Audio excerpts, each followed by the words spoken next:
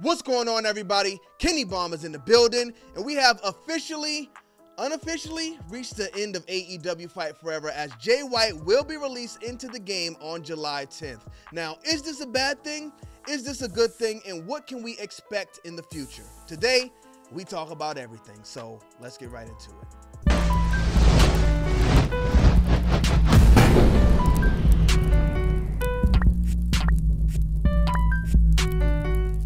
Run, boy, they coming on. So as stated, AEW has officially confirmed that Jay White will be added to AEW Fight Forever as DLC, of course, on July 10th. Guns up! You should have got the guns in here as well, but Switchblade Jay White is coming to AEW Fight Forever on July 10th, and they also gave us, I was about to say a small clip of his entrance, but this is pretty much his full entrance, so let's check it out. Let's turn the volume on first, though.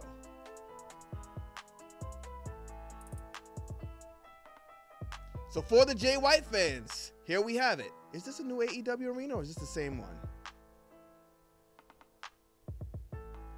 Same arena. We did not get the new one in here. Shame, shame, shame. Now, a lot of people complain about the graphics in AEW Fight Forever, and that's mainly because they compare it to the 2K series, which is fine, but every time we get new wrestlers added to this game, they always look spot on. For what the graphics are, these wrestlers do look exactly like themselves in real life. Let's go ahead and slow it down a bit and take a look at the model.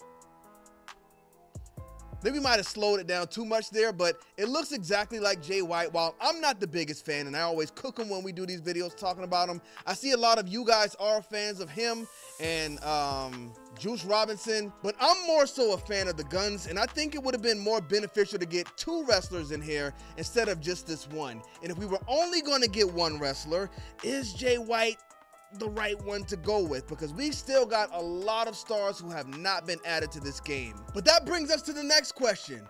Will Jay White in fact be the last wrestler added to AEW Fight Forever? I don't know if y'all realize, but we just passed the 1 year mark for when this game was released, and there wasn't even really a celebration. They did not do anything for the 1 year anniversary. I know they like to drop these characters on Wednesdays, but I think dropping him at the 1 year point, thank you everybody for playing AEW Fight Forever and just giving us some type of idea of what's going on with the future of this game and if this is in fact it. Y'all may notice I don't make a lot of AEW Fight Forever videos anymore, only when we get these updates, and that's because I feel like I'm beating a dead horse. If this is it, if this is all we're going to get and we are in fact not going to get any new match types, then the game is cooked. It's done. Finished. Finito. I know the game was just released for free on PlayStation Plus, but unfortunately, by not adding new match types and not fixing these minor annoyances, you lost your core fan base, and I think at this point, it's just too late to get them back. But while the game lacks content, it had potential. They just didn't follow up on it. I actually like AEW Fight Forever, and I think the game has enough potential to stand right up there with the 2K series. I think this was a good start. People don't realize this is AEW's first game. WWE had a lot of bad games before they got things in line. Hopefully AEW doesn't jump out the game space completely just because Fight Forever wasn't received well. And I don't think they will. Apparently they bought this engine. They got a good team there with Ukes. That team worked on all of the SmackDown vs. Raw games and some of the 2K games. So a lot of them on that team know exactly what they're doing. I think when AEW signs this TV deal, if they make a lot more money, they'll have more money to invest in their games. And whenever we get AEW Fight Forever 2 or AEW This Is Awesome, AEW Dynamite, skip the hullabaloo and just call it AEW Dynamite. So I got this question just today as I'm recording this video, and it came from Johnny J. Smith 785, who says, yo, any word or rumors on if AEW are actually going to make a new game, or will it kind of be like TNA, put out a decent game, plan a sequel, and never follow through with it? Now, I think TNA never put out a sequel because they ran into a bit more problems that are bigger than what AEW has right now. But AEW is still in a healthy space, so I think we will see another game. And I think that because of this article we got from Mike Straw. So Mike Straw did an interview with a secret source who either worked on the game or worked closely with the game.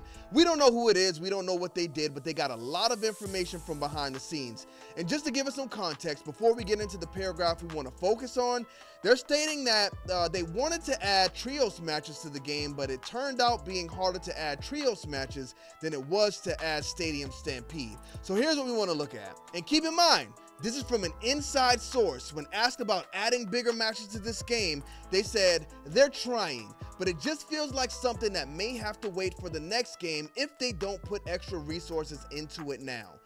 Now, personally, I don't think they need to put any extra resources into this game. I think after they release Jay White, they need to go away and start working on the next game, and that's not a bad thing. They supported this game for a year, and that's pretty standard for any game. Some games do go beyond that, but I think for AEW's first game in the state this one was released in, 1 year is fine. Now it's time to take a step back and look at what you did with the first game. Look at the things you did right, and look at the things you did wrong. There was a whole list floating around of things we wanted fixed. None of them got fixed, but you can still take that list and you can implement them in the second game.